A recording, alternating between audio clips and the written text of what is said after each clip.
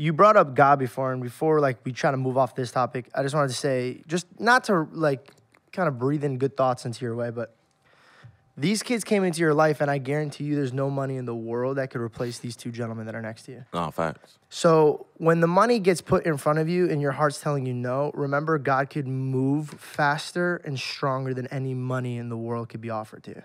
So whatever your heart's telling you to do, never let it move. And I know you say you move with wherever your audience is going, but sometimes the world kind of whispers the wrong thoughts. Even your audience does. Really listen to your heart. I'm very proud of you, dude. I really am. Thank you. I'm very, very proud of you. Wait, so you believe in God because he got you subscribers?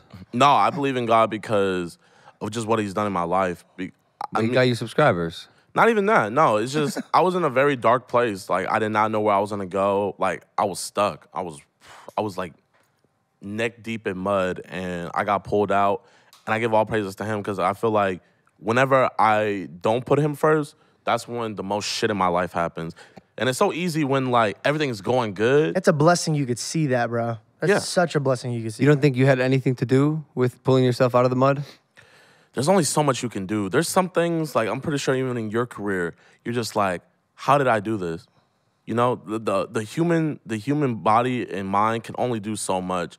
There's some things where it's just like, there's some situations that just happen. It's just, it can't be by chance. It can't just be, you know, coincidental. Like, it's like, you know, whatever your higher power is in life, that's up to you to believe. But there's just moments in our lives where we all have to sit back and be, wow, how did this happen? How am I in this situation? How did I get out of this place where I thought I was gonna be trapped forever? And in my personal view, I just give all praises to the Most High because I feel like he's the one that does get me out those situations. Retroactively, I totally get what you're saying. I can definitely look back and go, how did that possibly happen? On paper, that was impossible.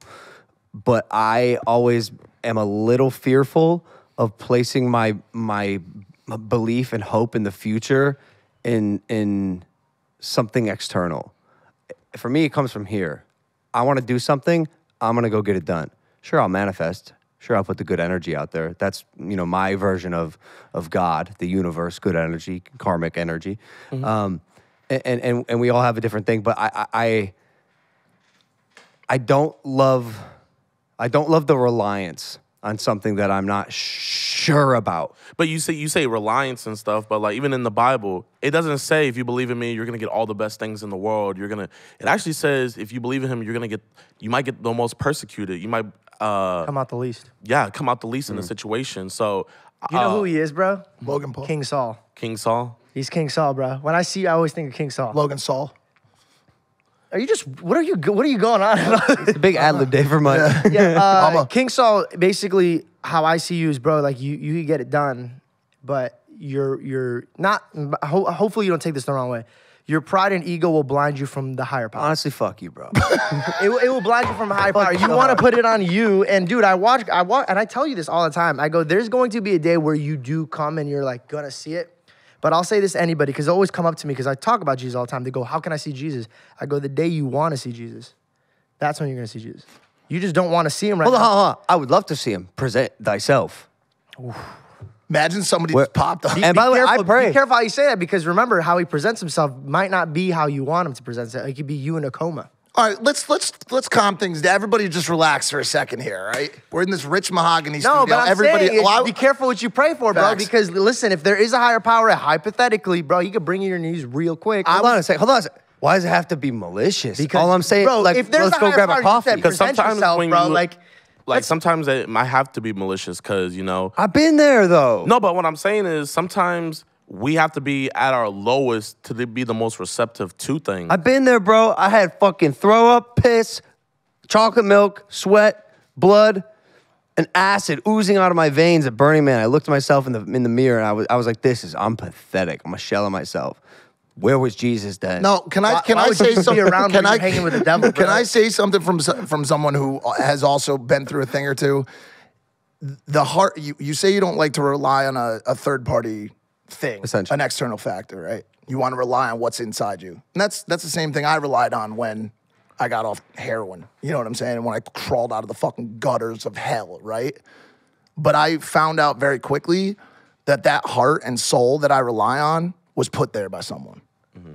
So you can rely on your heart. You can rely on your soul, but just understand how it got there. I know. And understand You're who's right. infusing that You're right. with I also that want power. You know what I'm saying? 100%. I also want to say I'm being facetious. No, I know. In providing a viewpoint. Yeah, I pray, dude. Every single night I pray. Yeah.